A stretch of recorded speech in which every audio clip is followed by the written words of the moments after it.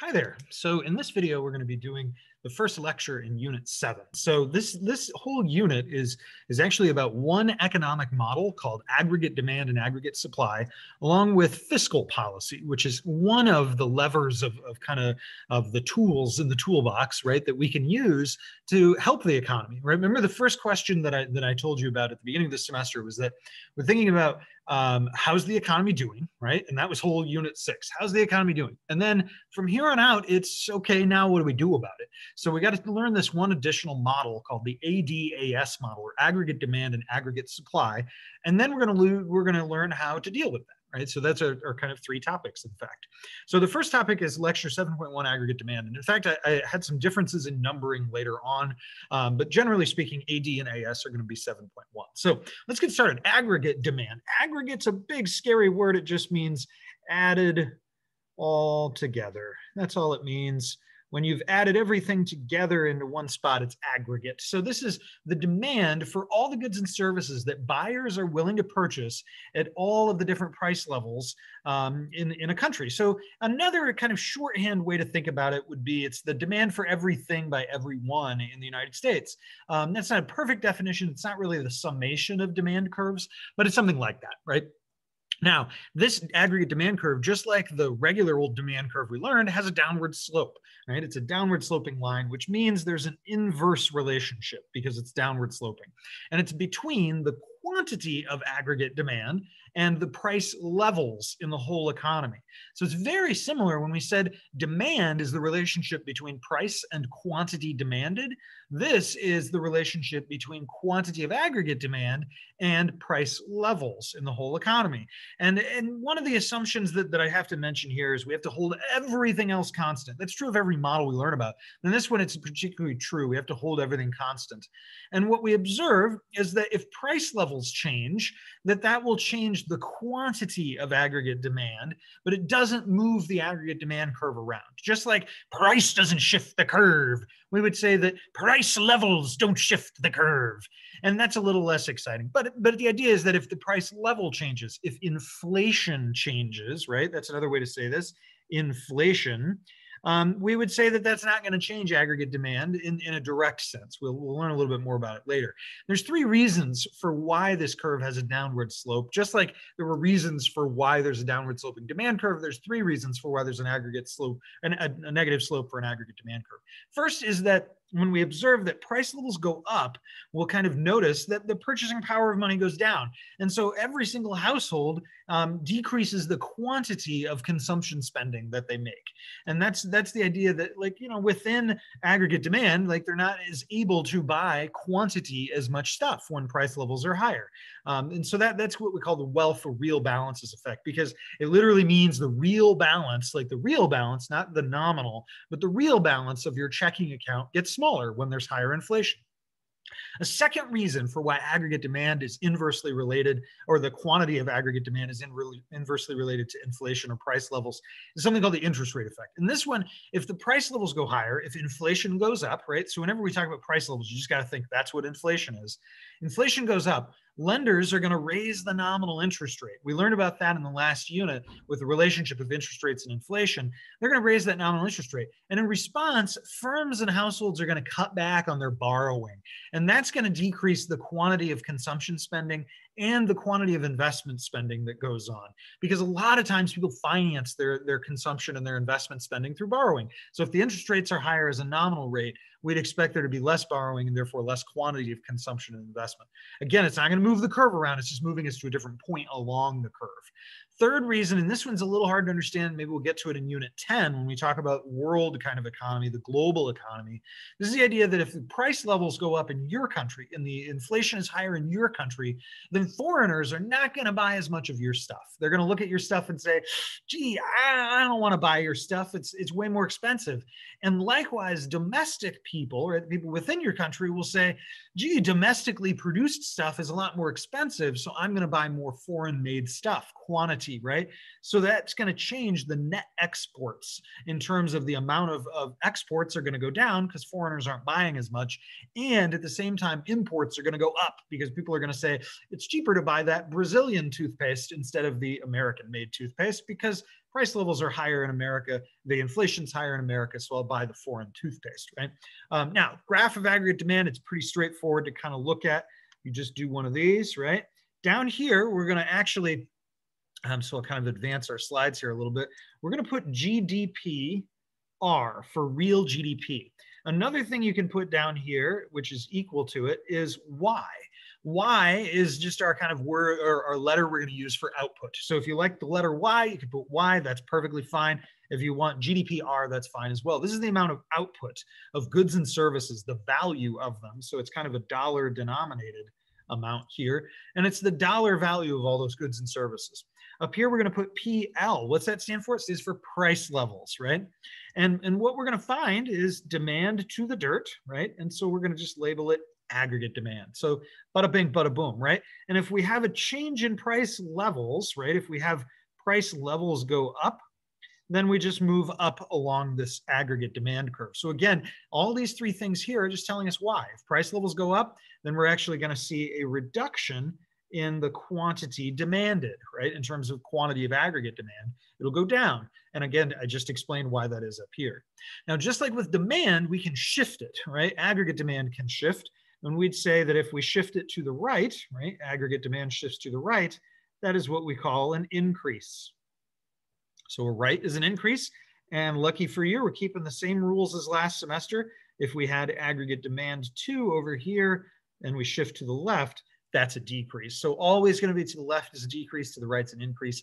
That's an increase in the overall amount here. So it changes the relationship between output and price levels.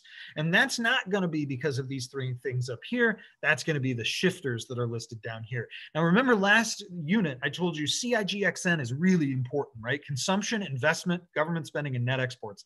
Sometimes students say to me, Glossinger, I'm really looking forward to getting sorry, I should probably just show you.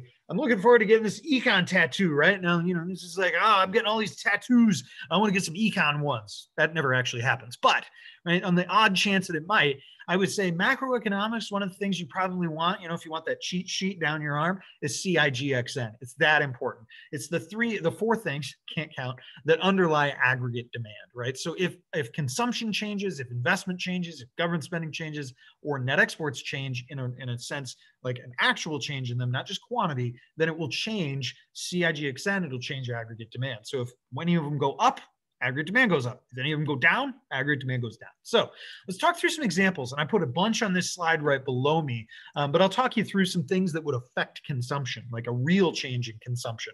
If there's something that changes the wealth of consumers, right? Even the perceived wealth of those consumers, like if there's a stock market crash, then people will pull back on their consumption spending.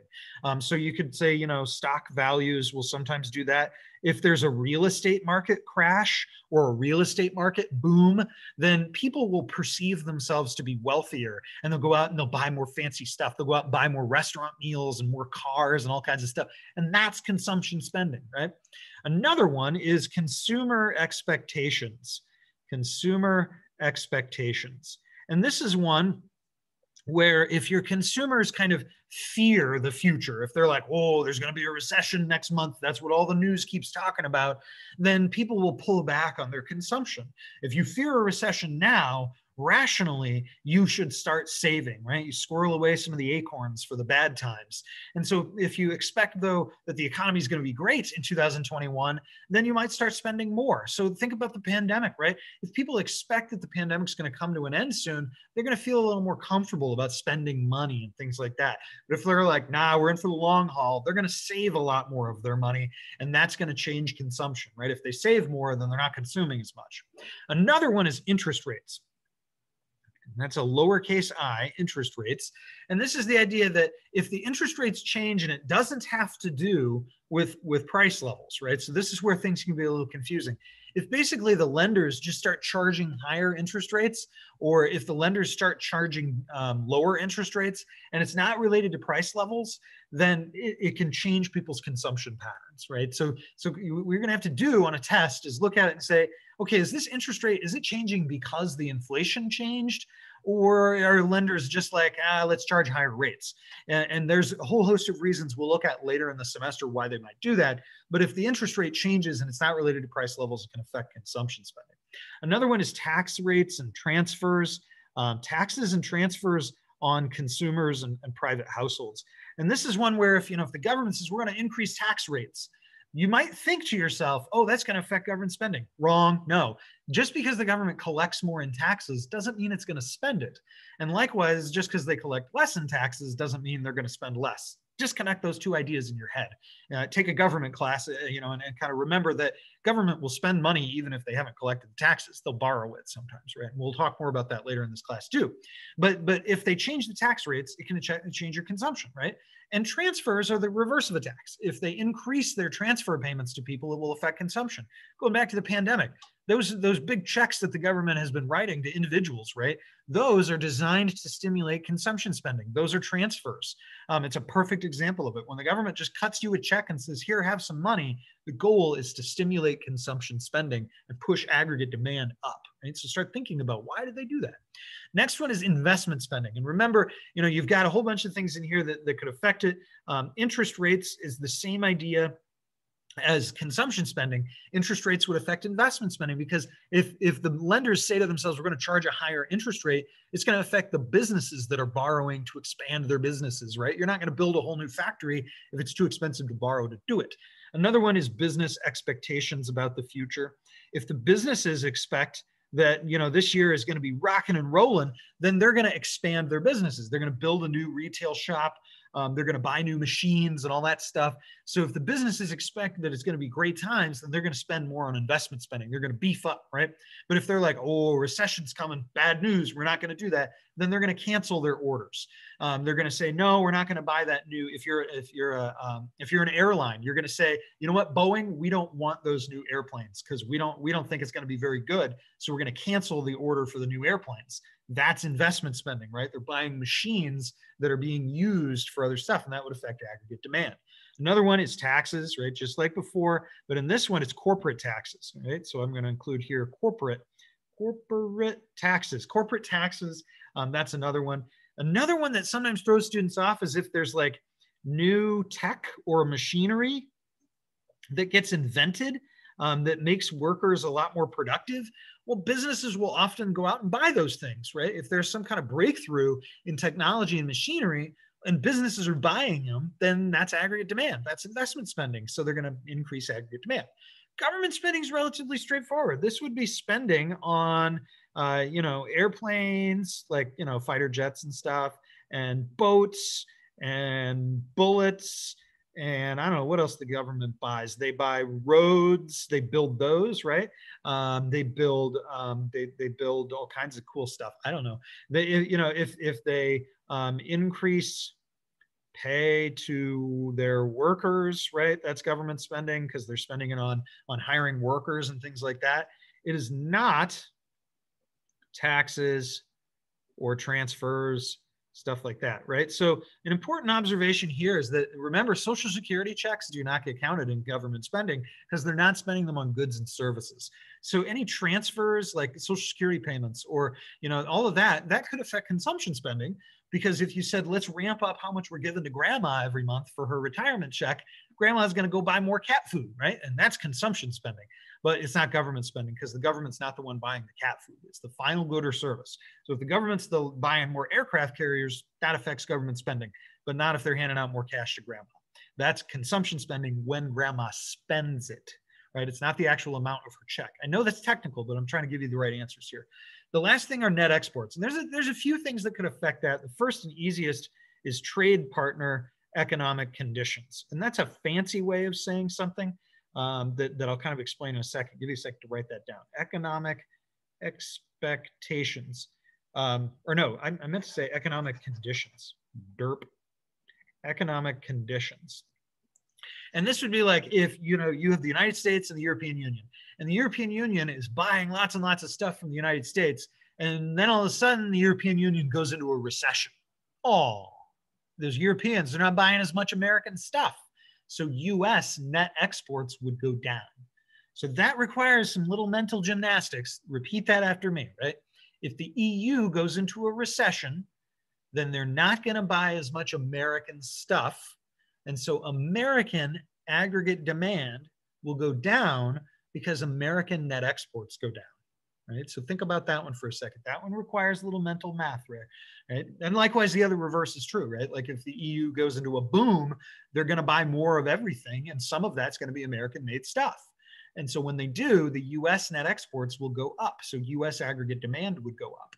Now, the second thing that's going to affect it are exchange rates. And this is some technical stuff. This is some really tough stuff, but I believe in you. I believe in you. You could do this.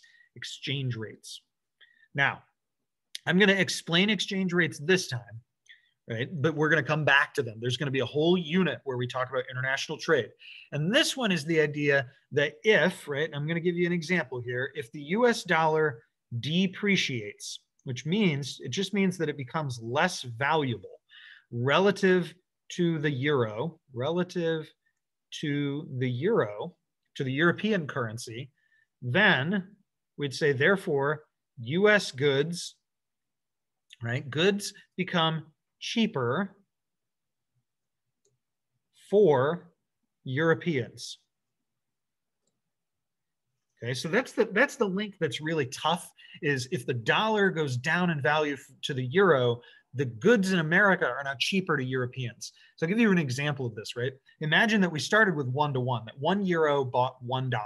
And if you're a European and you're thinking about, I want to buy something from America, well, it costs you basically €1, you turn it into $1, and then you buy it. But now imagine that the dollar depreciates, it becomes less valuable, and now the euro buys $2 US. Right? So that's what it means. When we say something depreciates, it means it's less valuable. And now, in order to do that exchange, if you wanted a euro and you had dollars, you'd have to give up $2 to buy 1 euro. So we say the US dollar depreciates. That means if you're a European and you still have that 1 euro, now you can buy $2 US with it, and you can still buy 2 US goods, right? If the good that you were going to buy cost $1 before, well, you used to be able only to buy 1. Now you can buy 2. So US net exports would go up. If the dollar depreciates, right, then your exports will go up. If your currency depreciates, your exports will go up. Right? If your currency depreciates, your exports will go up. And that's really the thing that you got to remember with that. The reverse is true as well. If the dollar appreciates, it goes up in value, and the dollar appreciates, then the goods in the United States are more expensive for foreigners. And so foreigners would say, I'm not going to buy as much. I can't buy as much American-made goods. And so US exports would go down. That one's really technical. We're going to spend a whole unit on it. So don't worry if you're not 100% on exchange rates. The other stuff, though, you got to know. You got to know it. This is really, really important stuff. So I'm so glad you watched this video. All right. Hope this helped you. See you next time.